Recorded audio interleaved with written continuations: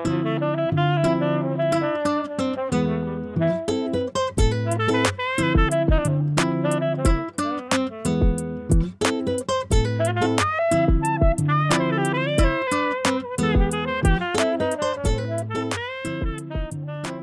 how are you? What can I get you? Oh, you want coffee? Did you say? You want a? Oh, I'm sorry. Did a what? You want a Celestino cappuccino? And scene. That right there, ladies and gentlemen, is a little clip, a little dialogue from my new movie, Perpetually Depressed, but always excited. A Life of the Celestino Dooley. A look into, this is still the title, the look into a man who is troubled by much, but enjoyed by many, and enjoys much, and is troubled by few. A story of a man who was a boy, who was a baby, who was nothing, is now something. An embryo taken on life. This is Cappuccino Celestino. Episode 14 of the Something Cafe podcast. Welcome back, ladies and gentlemen. I took off that giant sphere off my microphone. No reason. I just want to see what this episode's going to sound like with the factory issued pop filter that the microphone came with. I really like the sphere pop filter. It is from the company Chaotica.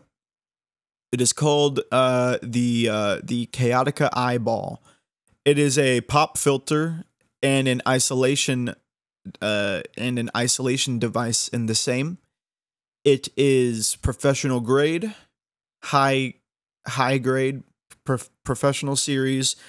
I've seen a lot of photos of A-list producers and engineers work with it. I just dropped it on my keyboard and hopefully did not stop any recording. But yeah, I've seen a lot of videos and stuff of people using this. And it's not that I don't trust it. I kind of want to see what it's like to use this, what the mic came with. Because also, if I use the Chaotica Eyeball, I have to put my microphone on the mount, this mount. I have to put the microphone on the mount upside down. And I don't like doing that. It's not a big issue. It's just, it's not what it was intended for. So, you know, I just want to use things as they're intended for. Especially things like this microphone, because this microphone is awesome. A little lower energy right now, but that's gonna change real quick. It is currently 11:59 a.m. on a Saturday morning. I was up till 4 last night, and I woke up at around 9:30. I burnt some croissants and proceeded to eat a cup of pudding. That little window of my life you just witnessed is rather indicative of my day today. So let's get started and take a sip with me. All right. Episode 14, guys. Welcome back. Like I said, my name is Celestino Dooley, and 14 weeks, huh?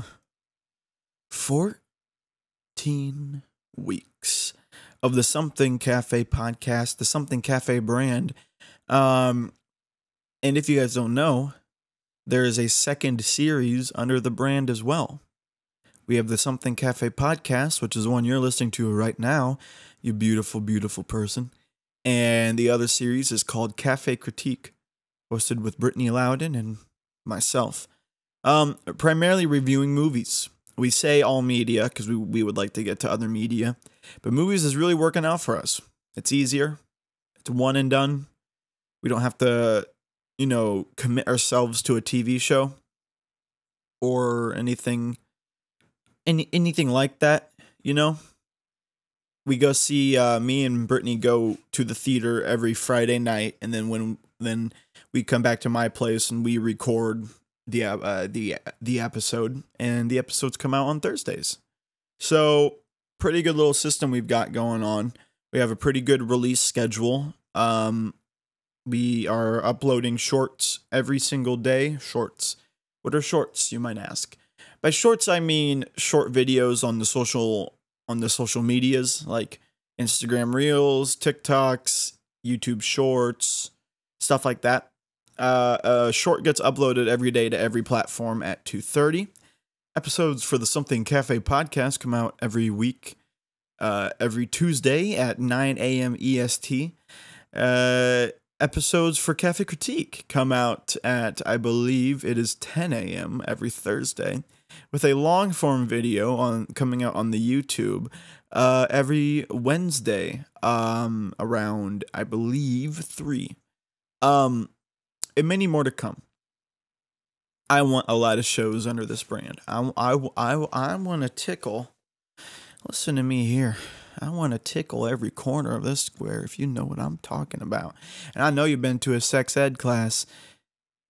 We all know what a circle is. The brain. Yeah. Yeah. Speaking of brain, I saw one the other day at work. I've seen a lot of things so far. I've seen a lot, lots of stuff. I need to tread I need to tread lightly for professional reasons. I do work in a hospital where real patients are getting real treatment to save their lives. I don't want to insert a nuance of jest into that notion. These are lives that are in the hands of these beautifully intelligent men and women. But it is rough for your boy to see an old lady's vagina out of nowhere. Unexpected. But you know what? That's a little thing we like to call in the industry war. These eyes have seen war. You hear me? You're watching this episode and you're thinking to yourself, kind of notice a little less light behind his eyes, like compared to episode 6, maybe. Episode 6, he was this all happy-go-lucky, kid, right? Come on, man. You know me better. Look at me. These eyes have seen things that you can't even comprehend. Unless you have kids. And you've seen exactly what I've seen. But, yeah, I don't want to violate anything, any terms, any conditions. There is HIPAA, although I do not know any of the patients personally, nor do I know their names, or do I even know what they look like, except for the parts of them that I don't want to see. I think that's a pretty cool, I think that's a pretty cool rule set in place. HIPAA and everything. The more rules for confidentiality within a clinical sense is better. It's always better, for the safety and the privacy of these patients who are already in a very vulnerable position. I think there's something beautiful about, and we're kind of going to get serious, but don't worry, I'm not going to make it too serious. I think there is something beautiful about perhaps, like a male surgeon performing a bit of a personal surgery for someone, whether it be reproductive systems or, I don't want to say the word prostate. I'm trying to think of what's like a professional term for that. Just things like that. Let me get to my point. I think there's something beautiful about having that professional relationship where anyone who's not a surgeon or a nurse or a doctor or in that position would be really weirded out and like, ew, blah, blah, blah. This girl, I don't want to see that, blah, blah, blah. But I think there's something beautiful that some of these men and women have came to see as normal. Is just this, it's all science. It's all anatomy, and I think that's a pretty awesome thing. there's a lot of people that can't take something seriously. I now hold on. You might have just said well, Celestino, you are one of those people. I am half the time, okay? I am half the time. But I do think that people in clinical positions like that, healthcare positions like that, I think that's pretty awesome. I think that's pretty awesome that they can see some of the craziest things on an operating table. They see things that patient might have not wanted to show anybody. I think there's something beautiful about that. I know I keep on saying it, but it's something I'm rather passionate about.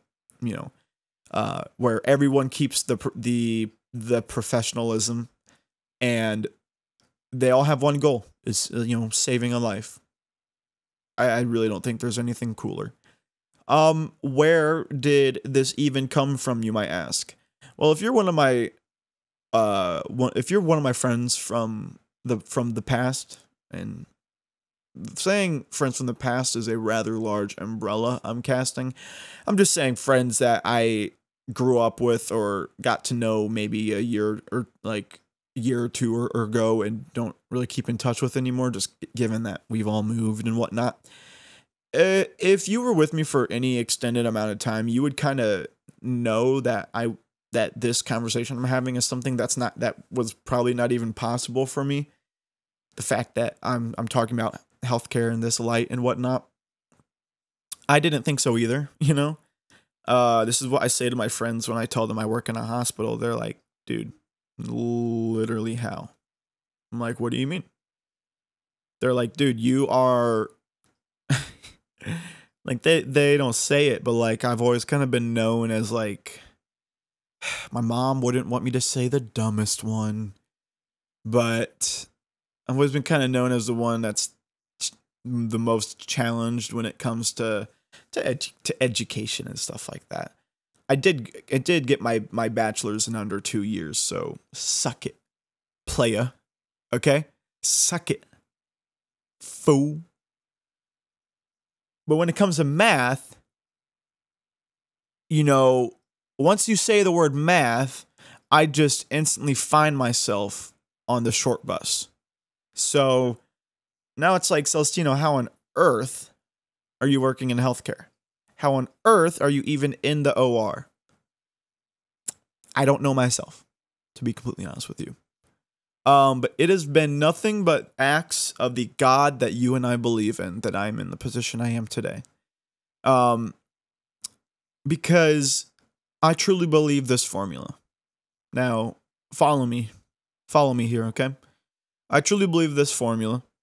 It is something that I deem true. It's something I deem honest, and it's something that I that I deem applicable to every human in the world. Hear me well. Success is purely just the marriage of preparation and luck. You hear me? Let me say that again. Success. What is success to you? Think about it. Think about what success might be for you. Success is very different from what I deem successful. Jeff Bezos's successful is a lot different than perhaps the young boy in Puerto Rico who just graduated the 5th grade. Obviously. But what is success? Success, I don't think... Now, let me do a little amending. I'm not saying success is only that, the marriage between luck and preparation. I think success can be found in other ways, but I think the main point, success in its entirety, success in what you might love doing or whatever, or maybe success in what you want to find, I truly believe is the marriage between luck and preparation. Why? Why luck? Why not just preparation? Someone might hear that and say, well, being successful is just being prepared. So being prepared is like what? Like training and getting smarter or maybe stronger. Preparation is, getting ready for the job. Yes, it is. You know, I do believe success can be found with only preparation, but the marriage of luck and preparation, I believe, yields a type of success that is life changing. This could be a job. This could be perhaps a song of a musician that blows up out of nowhere. This could be a small little podcast who's getting good numbers on their content, and one more TikTok away, and I am making more money doing this than I am at the hospital. That's the type of success I'm talking about. And that's the type of success I found at working at the hospital. Again, I'm keeping anonymity with this, No one's telling me to be careful with what I say. I'm telling myself be careful with what I say because I don't want to look. This is a big company. I don't need them knocking at my door saying, "Hey, why are you talking about us on your podcast?" Because so far I haven't even said their name or anything related to it, so I could be talking about anything and anybody. And you know what? I'm going to keep it that way. Where does success lie in me working at the hospital? Not even the promotion I got to work in the OR. We are just talking about the hospital because not a lot of people know this story. So let me tell you.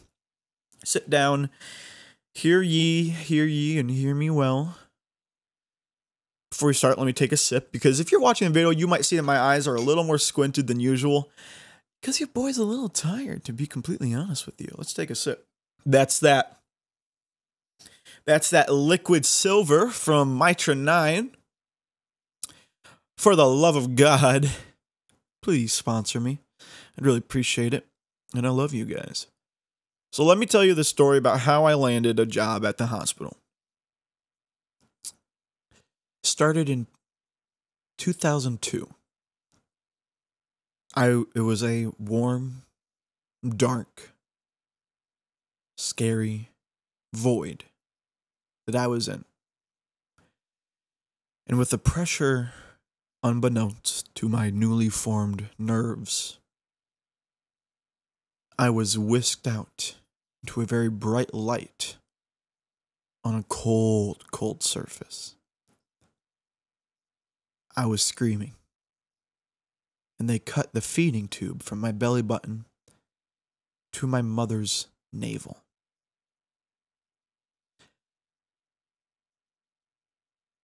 You just went to a very weird place with me that I didn't even know I was going.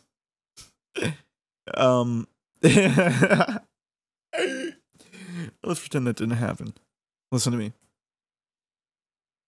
I graduated college. What did I go for college for? Might not say. Because, again, do I only have 50 subscribers on YouTube? Yes, but I'm trying to be cordial. Here's a little rant, it's so funny, because about 10 years ago, maybe not even, everything was like, don't even say your name on the internet. Don't even say the letter of your first name. Don't even tell them you have a first name. Don't even tell them if you're a man or a woman. Don't tell anybody anything because like what our parents convinced us is like, if you tell them the first letter of your middle name, you're gonna get tracked down and you're gonna get raped. It's like, oh my gosh, like, jeez. Like, dude, chill.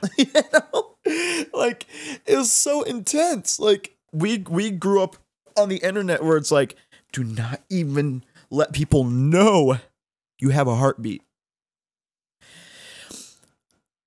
We have everything about everyone everywhere. So that's why I try to be a little anonymous with some of my life details, like the school I went to, the place I work, because I don't want it coming back to me. I don't want something that I said to Follow me back and blah, blah, blah. So I went to college, and I'll just say I got a music degree, a production degree. More than just like, listen to me. I did not get a major. I did not get a bachelor in like oboe. Okay, like mine was actually useful, well, more useful than a degree in oboe, less useful than agricultural studies. So, but I got a music or production degree, and that's what I wanted. That's what I want to do. Is that at the time my goals were very different than they are now. I don't do much music producing nowadays, but I still use the same skills. What's the difference, right? Well, what I'm doing right now to record this podcast is basically everything that I would do to record a song. I'm running the same software, using the same equipment, so that's where those skills came from. If I'm not making music, it doesn't mean I'm putting that knowledge to waste. I'm actually using it in a lot of other ways. But at the time, that's what I thought I wanted to do. Graduate college, I get my bachelor's in under 2 years, so 4-year degree. Got it in under 2. That was definitely that definitely did well for your boy's confidence for sure. Given that I always felt like the stupid one. I mean, my senior year of high school, I was in like algebra. I was in like algebra 1. I was in algebra 1 with my editor who's editing this podcast, Evan Greenfield. Evan, you can throw up your socials up on the screen right now if you want. I was in class with him. So, I've always, and oh my gosh, it's kind of like, it's so funny looking back to it, like every time something bad happens to me or I feel bad, I think I just need to start working on pausing and then laughing about it, because when you look back on it, now that we're in the future, you think to yourself, what the heck was I worried about? I went to this high school that was kind of like an elite high school. Like it was not, I'm not saying everyone there was elite. There was certainly some absolute brain dead people there, but it was a school where you had to apply to get into, and it was pretty pretentious, but it was awesome up until my senior year. Then that's when everything went to shit. But almost like everyone was like taking APs. Oh, my tick is going, guys. My left eye tick is going. Goodness, why now? Why? It's so annoying. And I could stop it like I am right now, but it hurts. Like, oh man. Why is my left eye tick going now? Obviously, everyone around me, the day-to-day, see me have Tourette's, but I think things time out well enough that no one I spend the day with ever sees what I call a tick fit, where one specific tick starts really going. No one, I don't think anyone that I have at work has seen me have a tick fit. And this is a pretty tame one. I'll have tick fits with my arms. It's pretty bad, guys. But back to what I was saying. APs. I was surrounded by kids who were taking APs and everything at advanced classes, and they would be like, oh, Celestino, are you taking, which APs are you taking this year? I was like, oh, I'm not taking any APs. I'm taking Algebra 1 and Biology 2. And they're like, no APs, nerd, dumb loser. Of course I felt bad. Like I was like, I am literally the dumbest person, and I'm not getting in any college. Well, I ended up being the first one in my graduating class to get accepted into their dream college. So then I was like, okay, yeah, suck it, playa. So I'm leaving college, I'm leaving high school, not thinking I am the smartest person. I graduate college after a year and a half, and now I'm like, great, I have a production degree in music. And I think I'm the dumbest person in the world. I really set myself up for success, didn't I? Let me tell you this though, my graduating class for college was like 40 people because we went by months, not by years, with like graduating classes because it was only a year and a half. I had 40 people at the start, and after the 20 months, I believe on graduation day I walked with about 6 of them. Again, that one did a good deal for my confidence. um, but now that I'm in the real world, I'm thinking to myself, oh my gosh, what do I do? What do I do? What do I do? I've got mom and dad being like, it's because you haven't applied to any jobs. I said, I've already applied to some. They say you should have applied to more. Everyone's worried. I get it. Like I'm not looking forward to that when I'm a parent, like worried for my son because love and worry play hand in hand. And mom worries a lot, and I know she's listening to this right now, and you need to chill. I love you. And your baby boy is doing good, mama. Okay? Kisses. So weird. Damn it. But I get it, Like like their fat son who already hates himself just graduated with a music degree, and he's worried about getting a job, and you as parents are like, okay, what do we do now? Because getting a job at a recording studio and all that was kind of out of the window. Do you know how many recording studios I applied for? I applied to every recording studio in more than just Central Florida. Like I applied and reached out to so many, and none of those fish took, like, even looked at the bait. Which made me feel even worse about myself. And I got this rinky dink job that me and Brittany have mentioned a couple times. We just call it the cafe again, because I don't want to use names. And that job was the best job ever, but then it just totally fell belly up. And then one day, this was before the cafe went belly up, but one day, I have a family friend down here, and he is a part of the company, I'll just say. And this is not let me get this straight. This is not a form of nepotism. This is purely just him saying, "Hey, you should go and apply for this company that I work for." Nothing more, nothing less. He didn't convince anybody. He did, this is not a form of nepotism. Purely just, hey kid, shoot your shot at this company. So I did. It was a hospital. I was shooting for a non-clinical position. That's all I will say. A position that requires no education clinically, because I'm not dealing with patients or whatever. And for some reason or the other, I got the job. Against all odds, unbeknownst to everybody, I got the job. So now I'm like, well, crap. How on earth did I get that job? So now I've got to get good. So I've had this job for maybe 8 months now. Let's see, what? It's April. I've been saying I've had it for 8 months now, for a long time. Maybe I need to recount. Okay, so 9.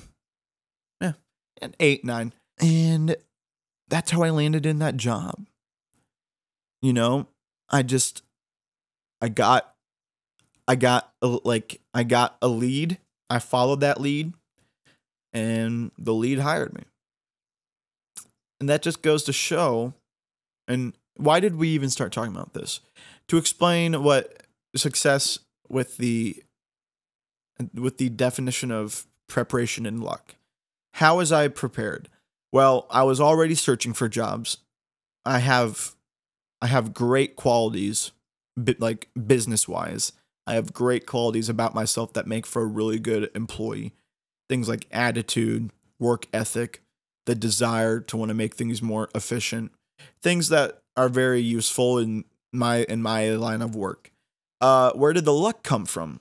Did I just happen to know that guy that just reached out to me and said, "Hey, dude, you should try to maybe apply for this company"? That's the luck. The preparation was actually working hard to get that interview and talk to people and prepare my attitude and my discipline for this job, to prove to people that I was a worthy hire, even though I'm the one who has zero experience. That's what we call success, you know. So what does that look for you? What's something in your life that you got from preparation, and you got it because you lucked out and something happened to push that along, right? I think that's an interesting thought. Work has been going great, by the way. Lots of internal conversations going on, but you know, work is going great. We have a lot of cool things that we're working on that we need to get implemented. And now I'm gonna warn you guys. I'm about to touch on a subject that I'm very passionate about, and it might turn into a rant. With my eye ticking, I'm gonna take a sip because this might turn into a rant. I'm gonna keep things pretty anonymous. I know I have one or two people from work that listen to this. I'm not keeping it anonymous because I'm worried that they'll find out who I'm not even talking about someone specifically. You know, this isn't even me. What I'm about to talk about is genuinely not even gossip. You know? Like, what I'm about to talk about is nothing that I'd be worried about talking with them personally. This is just for the sake of privacy on the internet. So I got a couple boys that are listening to the podcast from work. This is nothing new to you guys. I guess this is more of a commentary in general. It's not just about work, but just in general. But it came up at work, and let me tell you this. Anybody who works with me and is actively contributing to the thought that things are unfixable and anything we do is not worth it, I really don't want to cuss because I know my mom's listening. I'm going to have Eden bleep this out. Anybody that responds with positivity and ideas and thoughts with what's the point, because we've tried this in the past and it's never worked, so why try it now? You can genuinely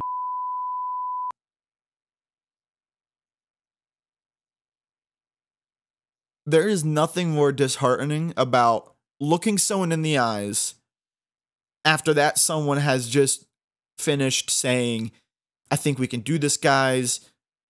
There's nothing to worry about. Even if things go wrong, that just means we will learn from our mistakes. Little people, it's such a small list of people that I genuinely hate and can't stand. And these kinds of people are on my list. The people that then say, but you don't understand, there's no point to this. Because every time we try to fix something, we get, shot down. You are the worst kind of human. You know that? What I'm saying is pretty harsh. I know. What I'm saying is pretty harsh. Pretty aggressive. But I've seen it a lot. I've seen it at the cafe. I've seen it at work now. I've seen it at the factory that I used to work at. It's pretty harsh. I know what I'm saying. It's rather abrasive. But I cannot think of a stance that someone can take that's worse than that. Who are you to shoot down an optimistic view? Even if that optimistic view is a little out there, even if that optimistic view is, I know there's a term for it. Even if that optimistic view is, is kind of unobtainable, maybe a little unrealistic. I don't care. If you're the type of person to just shut down an optimistic view because, in air quotes, apparently you know better and you've seen this done before and there's no point or no chance. I mean, you are where depression was first discovered. I was telling my buddy at work, that's how someone becomes depressed at work. That's how someone hates themselves at work. That's how someone ends up hating their work. I'm loving it right now. I freaking love work. And I'm not and yeah, it's because of the promotion. It has nothing to do with the alleged pay increase, which I'm telling you right now was not much to begin with, but because I have like no experience to this, so when I got promoted, it wasn't anything to tell home about, to be completely honest with you, but I'm not worried about it. I'm genuinely loving work. Like it is so much fun. I get to work with like one of my best friends. Me and him work great together. We get to do some really cool things. I get to see surgeries and talk with really smart and cool people. I love it. And there's a lot that we have to figure out. You're probably sitting at work right now. There are things about your work that there are issues at every job. But I think it's fun to figure them out. I mean, maybe I'm the crazy one. But it is, when I go to work, it sounds really nerdy and probably why I'm still single, but like, it's kind of like a video game to me. Like, it's fun. There are problems I get to solve, things I get to do, tasks I get to complete. It's kind of funny, you know, we were just talking about math and all of that. Let me tell you something. One of my key traits about myself, a trait that has changed my life and is what makes me who I am, I actually learned from math class. Isn't that crazy? I was just talking about how I felt like the dumbest person in all of high school, and I was in Algebra 1 my senior year while everyone else was like AP calculus and things like that. But there was something I learned in math class that changed my life and changed how I view every problem in life. This is how I realized it. So I used to do math tutoring, as in I was the one being tutored to, and because I needed help, right? Take two math equations. The first equation is 4 numbers and maybe a little bit of addition. The second math equation is 40 numbers with multiple branching sets of rules and laws to follow within the mathematic equation preferences. Which one's harder? Obviously question 2, right? Right? Now, what's something both of those questions share? Think about it. The first question with 4 numbers and a little bit of addition, and the calculus question. What's something that both of those questions have exactly the same in common? They both have an answer. Listen to me. Listen to me, because this is something you're probably dealing with right now. Both of those math equations have an answer. So slowly, I used to look at math questions and just instantly just mentally give up. Oh, I can't do this. Oh, this is way too hard. I'm not smart enough for this. I am way too dumb to solve this. Every time a new one would slide on my desk, I would just instantly think that. And I'm not sure what clicked. But sooner or later, I would start to look at those questions and I would say to myself, this looks horrible and insanely difficult, but it wouldn't be on the paper if it didn't have an answer. Somewhere. It has an answer somewhere, but it still has an answer. Ladies and gentlemen, that is how I stay the way I am. That is how I stay composed the way I do. I worry about things because I care. And at work, I get pretty vocal and a bit, I just kind of, comically, like kind of obsessed with some procedures that I care about doing right. But let me tell you this. I don't ever worry. Now, hear me. Hear me when I say this. I don't ever worry. I get anxious. Anxiety is different than worry. I don't ever worry about anything. I get anxious. I get depressed a lot. I get nervous. I get sad. I never worry though. Because at the end of the day, there's some weird power inside of me that I can just turn off the worriness with just a simple change of mind. Just like that. And that's why I cannot stand people who look me in the eyes and say, there's no point of you trying to fix this thing, because when we've tried to fix it in the past, or when we've spoken up in the past, we always get shot down. So what's the point? You are the issue. You are genuinely the issue. And you are the reason why so many people hate their jobs. I'm not saying you're the one making people hate their jobs. I'm saying it's that mindset that you have, along with 50 I don't know how many people there are in America, but half of the American workforce, more than half of the American workforce, you think just like them. That's why they're all so depressed and sad and hate their jobs and hate their lives. Now listen to me when I say this, because some people can hear that and it could sound a little privileged. I understand that, right? For those of you who aren't following with what I just said, let me explain it like this. Someone could say, all right, Celestino, that's all fine and dandy. How about you go to an underwater oil miner and go tell that to him?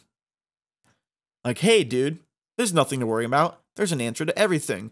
How about you go ahead and go tell that to the police officer who just lost his best friend? I totally understand. I'm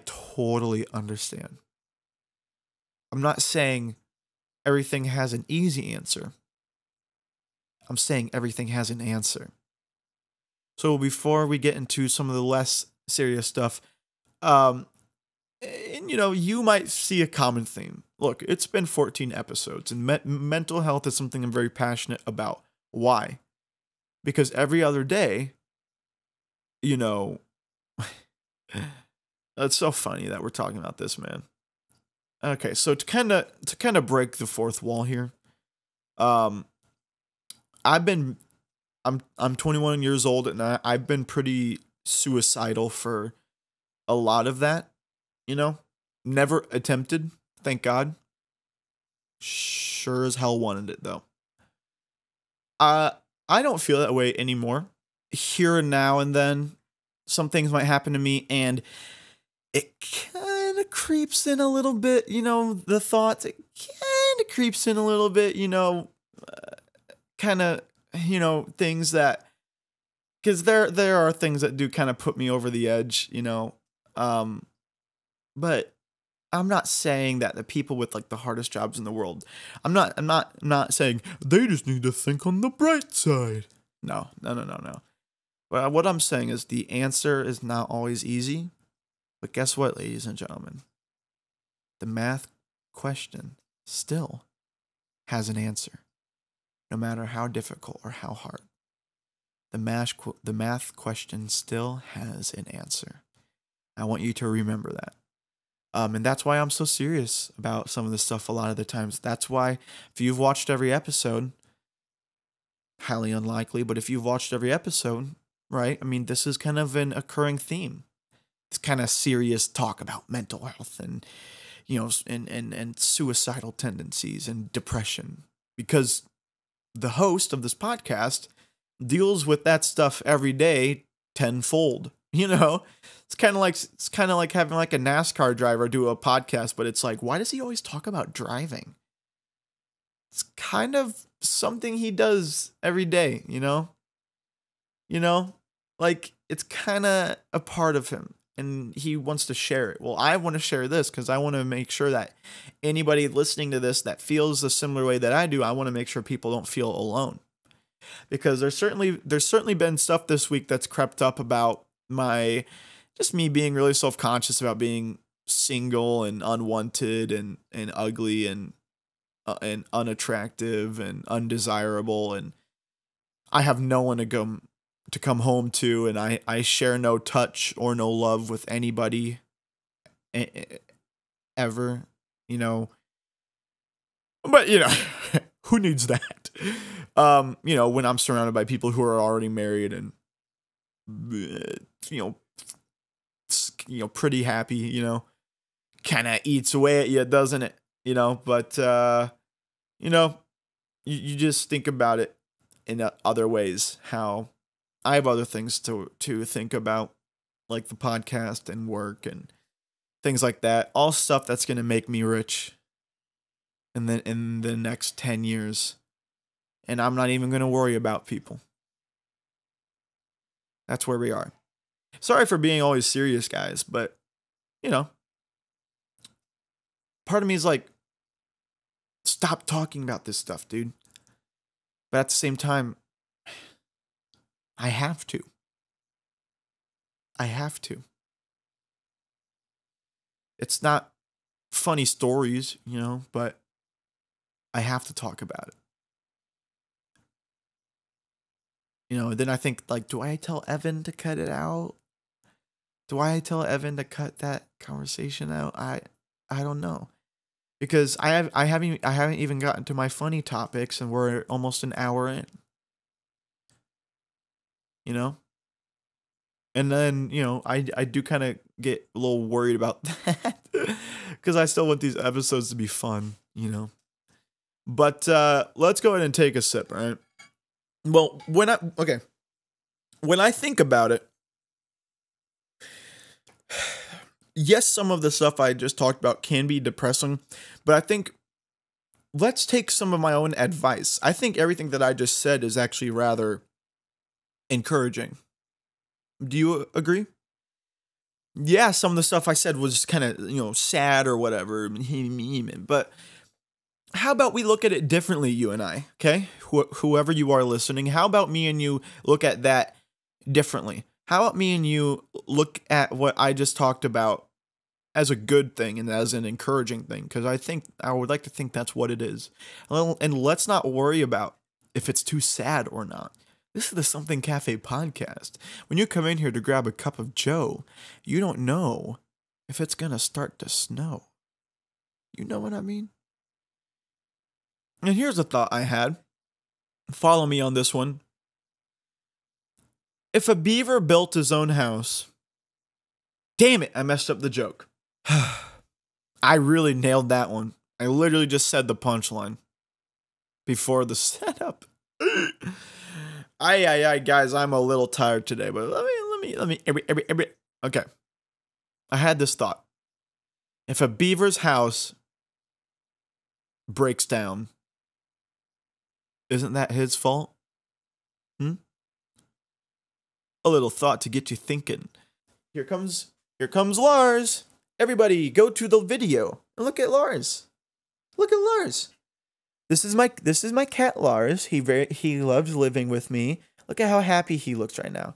If you haven't seen Lars yet, this is my baby boy. This is my baby boy. I love him very, very much. And yes, as a 21-year-old grown man, I'm saying he's my baby boy because he is. See? That was a meow of joy because I hug him and cuddle him so much. I love you, Lars. I love you. Lars does piss me off sometimes.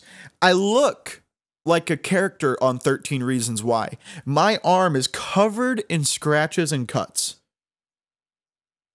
And I think that's partially my fault because I've never raised a cat by myself before. And I think as he was growing up, because I've had him ever since he was born, basically, I have never raised a cat and I didn't stop him from biting.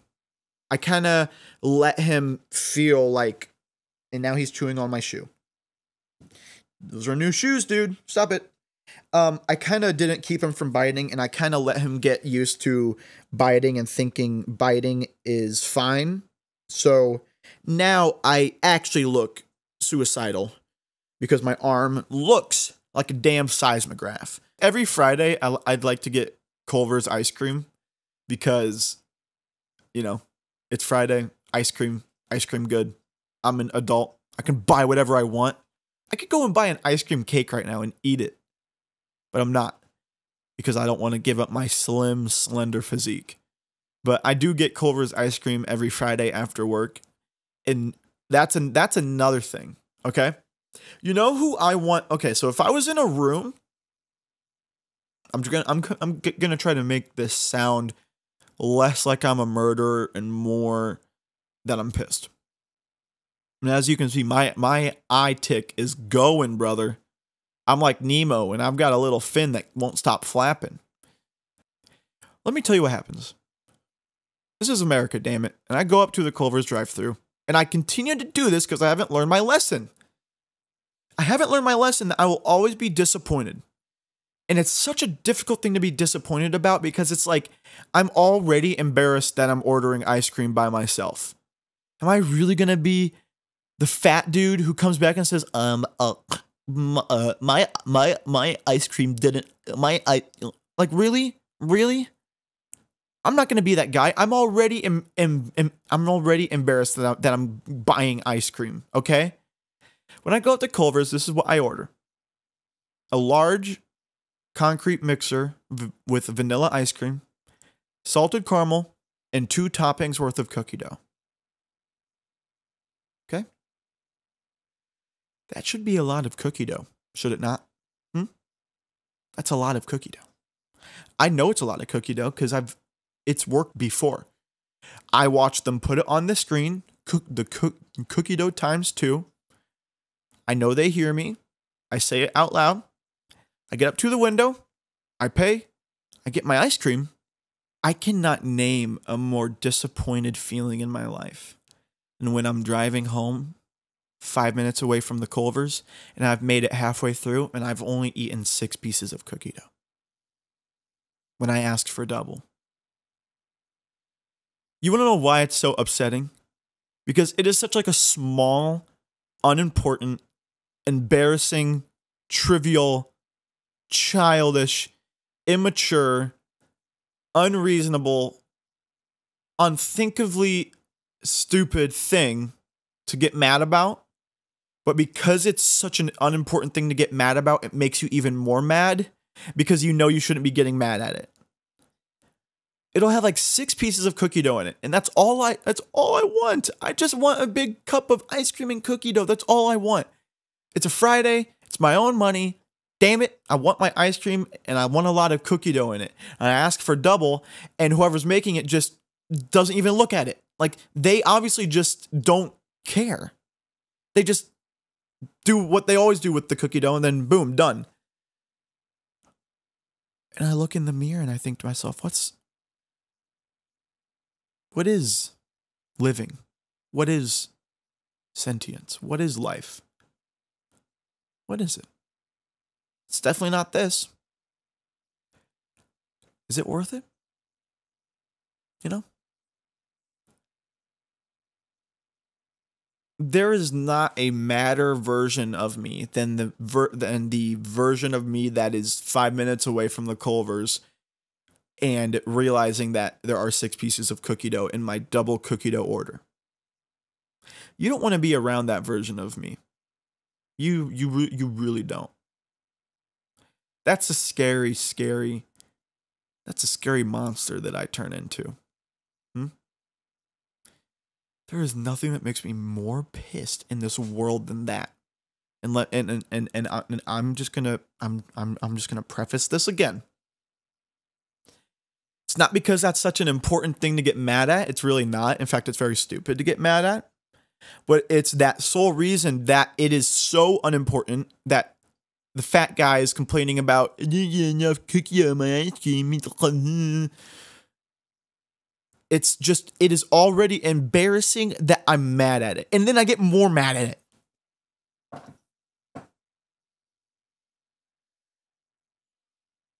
That's why it makes me so pissed. Damn it. Oh, dude. Even thinking about it gets my blood boiling. Oh, it gets my blood boiling. Freaking, it's the dumbest thing ever. So, yeah. Weird window repair guy and whoever the hell is making my ice cream at Culver's, sleep with one eye open. You hear me? Sleep with one eye open. Okay. Sleep. You know what? Go ahead and close both eyes. Go ahead. Go. Close both eyes. All right? Close both eyes so you don't see me coming in your room. And I'm going to put 2 pieces of cookie dough in your ice cream. And you're going to wake up and you're going to know what that feels like. You hear me? You hear me? You better hope I don't find you, the ones you love, the ones that love you, the ones that hate you. I hate you. You don't love me. And I don't love you. I just want you to know that you might be sitting there comfortable, thinking that you're safe, that you have privacy, that what you do throughout the day doesn't affect others. But let me just tell you this, ice cream person at Culver's. Let me just tell you this. I want you to think about what you believe pain is. Okay? Think about it. What is pain to you? Let me give you a little news flash. Everything that pain is to you is everything that I can inflict upon you. You hear me? You're not safe. You never were. Now you really aren't. You're not safe. Okay? Just remember that. So when you get a mysterious knock at your door, or a rock through the window with a note taped on it, just know that that's me. I'm there. You can't stop me. I'm coming for what I got. So when I come through your drive-thru again and I ask for double cookie dough, you'll know that your life depends on it. And it's not a question of do I feel like putting double cookie dough in or not. No, it's not. You know what the question is? Do you know? The real question is, do I want to see tomorrow? Think about that. Before you skimp me out on my double cookie dough, on my Friday ice cream, on my hour drive home. You tell yourself what's important. And just know, things can change very quickly. For you and everyone that you love. You know that? And I'm not talking about sleeping with the fishes. No. Don't be so naive. I'm talking about turning you into a fish. Making you suffocate. In the broad open daylight of the setting sun. And as you're running down that hill of regret, and devious thoughts, just know that I'm the one chasing you, looking for you, hunting for you, You can't hide. No. I'll be there. So the next time I come through and order a large vanilla concrete mixer with salted caramel and two orders of cookie dough. Just be careful. Your life could depend on it. Because it does.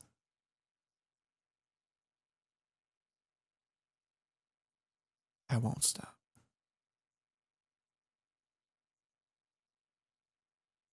Speaking of ice cream, I lost 12 pounds. So last week, or was it last week or was it the week before? I lost 10 pounds or 12 pounds in 1 week. That's a lot. And you might be asking yourself, how? You literally just said that you have a schedule for eating ice cream with cookie dough in it. Yeah, I do. But it's this medication that's really helping me out. It's not like I'm not on like Ozempic or anything. It's an appetite suppressant. And let me tell you this. Do you know how it feels? Okay, let me just paint you a picture here. Do you know how it feels to have an issue? So I'm 21 years old. Do you know how it feels to have an issue? To have something that you deal with every day, to have a problem that you deal with every day, a problem that you've dealt with every day for 21 years. Do you know what it feels like to take a problem that you've dealt with for 21 years of your life, and then one day you find out that this new pill that you're taking completely solves it? Do you know what that feels like? That's an intense feeling. To find out that something that you've been dealing with your entire life has a medication for it. You know, when I was growing up, I had really bad BED. I had really bad binge eating disorder, where I would hide food from my parents and take it up to my room, and I would eat, and I would go in the kitchen and eat everything I possibly could find, and sugar and bread. I would put the sugar on the bread, and I would put bread on butter and sugar on butter, and I would just eat, and I would take food up from the kitchen. I would hide it under my pillow at night when I was really young, so when mom and dad went to bed, I could just start eating it all. Like, I had bad BED. I had bad binge eating disorder. If you aren't familiar with what binge eating disorder is, it is purely just, it is eating for an insatiable appetite for ulterior reasons. It was pretty much because of the depression, being bullied all the time. Eating was the only thing that made me feel better, but it was also making me unhealthier. Things like that. And it creeps up now again these days, but that's like the main reason why why I'm as big as I am, is because I still kind of deal with those kind of things. But I haven't really exercised that much recently, but the medication is helping me eat a whole lot less, and I lost like 12 pounds in 1 week. So I call that a victory, because now, check this out, right? So I got this like box of like General Tso's chicken, just something pretty generic. Throw it in the air fryer, microwave the sauce, put the sauce over the chicken, mix it with the chicken, and then you put the chicken on top of like rice, right? Like, it's a really good meal. And it's like a family portion, so it's about two cups of rice and like a lot of pieces of these like almost chicken nuggets, but higher quality than chicken nuggets. In the past, and when I say in the past, I'm saying as of last month and everything prior to that, I would easily and always eat all of that in one sitting. I would eat all of that in a single sitting. All of it. I'd never saved anything for later. It was always all gone. I had to eat, and feel full, and eat, up until like a month ago. And now, because of this medication, I made that chicken and rice, guys. Not just did I not finish it, I ate maybe half of it, felt full, put the rest in the fridge. I took the remaining amount to work to eat for lunch, and I didn't even finish it there, and I saved it for the next day, and I finished it then. A meal that I would have finished in one sitting prior to this medication, I let span over 3 days. I'm very, very proud of myself for that. I'm very happy. I have an appointment to get it re-prescribed to me again on Tuesday.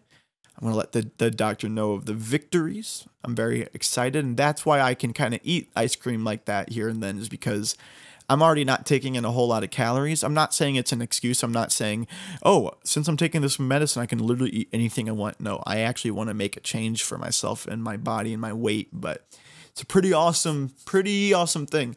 I was like, at my heaviest was about when I started my job at the hospital, which was like 9 months ago. I was like 298 pounds, like literally almost 300 pounds. That's scary. And then before I started the medication, I was like 289, which was like a month ago. But since then, now I'm like 278. I shaved my beard, as you can tell. Not shaved, but like I shaved it down to stubble. Clothes are fitting me a little bit better. I know, like, my Apple Watch feels looser on my wrist. I'm wearing a size 40 for my shorts right now. I used to be a 42. I think I had maybe one pair of 44s. I'm a 40 now. I kind of like my face now. I still hate my body and think it's the sole reason why I'm lonely and undesirable by women, and no matter how good of an attitude or personality I have, my ugly monster globular body is gonna be what keeps me away from finding love and solace with a human touch. But I'm liking my face now, so I'm really excited about that. Why did I shave my beard down? Because my mom said I look like a terrorist. That kind of thing. That kind of thing kind of kills a man's spirit, you know? You know, when your mom says you look like a terrorist. So thanks, Mom. Real encourager there. I know. You know, the people around me, you know, I feel like they think, like, why like now that I shaved my beard, they think, why didn't he shave it sooner? Like, he looks so much better this way. Guys, I know. I hated how I looked with the beard. I did not like it. I wasn't doing it because I liked it. I know it looked bad. I know it looked gross. I know it looks so much better now. I know. But let me tell you why. I was leaving it because I was waiting and praying that it grew out to be fuller. It was just in a really awkward terrorist Middle East phase where it just looked kind of crappy. But I thought maybe if I just keep holding out, it'll finally happen, and it'll grow full and nice, and that's what I want. But then it came to a point, I scheduled with my barber, and I was like, dude, I'm done waiting. I can try and maybe in another 2 years, but I'm done waiting. Let's just go ahead and chop it off. And I definitely like it. I love it. I think I look great. I think I've always thought I had a very handsome and attractive, you know, neck and up. It's just too bad that a face like this is stuck on a body like this too, so it kind of ruins everything. But I've always liked my face, so hopefully I'll like everything else as time goes on with this new medication. Yeah, man, crazy week, guys. My ticks are going crazy. I'm tired. I have dry mouth for no reason, and I'm a little paranoid about this first half of the episode being the typical depressing topics. But you know what? I'm not paranoid, because you know what? That's what the Something Cafe is, baby girl and baby boy. That's what the Something Cafe podcast is. It is honesty. It is real. It is Celestino Dooley. It's a little sexy, and it's honest. All right? It's honest. I think that's where we're going to end it, guys. Look, thank you so much for coming by the Something Cafe. Let me just say this. I said this, me and Brittany recorded the new episode for Cafe Critique last night. Some people ask, okay, so like I'll ask someone if they listen to the podcast and they'll say, yeah, I watched one episode, but the episode is so long that I had to turn it off to go do something else. Guys, I don't want you to go watch the video. That's not what I want. I want you guys to enjoy this podcast however you feel like. You don't have to watch the video. You know, like people will send me photos of them of them watching it, and it's like awesome. But I want you guys to know that there is ways to consume these episodes without having to dedicate time to it by watching it, because Lord knows I don't know who wants to watch this. I know people want to listen to it. There isn't a whole lot going on with the video aspect, but you can enjoy this whenever you want. It could be at work. It could be driving to work. It could be driving home from work. It could be while you're doing the dishes. I want you guys to sit down at the Something Cafe anywhere you are and just spend this hour and a half to 2 hours with me, thinking about some of the stupid things that I talk about, the fun things that I talk about, and things are going well. Episode 14, we're on we just recorded episode 4 of Cafe Critique last night. We went and saw the movie Monkey Man, which I really enjoyed. And guys, that's it. So thank you for coming by the Something Cafe and grabbing a cup with me. You can listen to the Something Cafe on 2 new audio platforms. That's right. I've added both shows to 2 more audio platforms. You can listen to the Something Cafe and Cafe Critique on Spotify, on Apple Music, on YouTube, on Amazon Music, and on iHeartRadio Music. All right? Check me out there. This is my baby, my project. This is my brand. This is my show. This is my muse, and you are my audience, and I thank you for coming along and watching. Thank you for stopping by the Something Cafe. I'll see you guys next week. Peace out.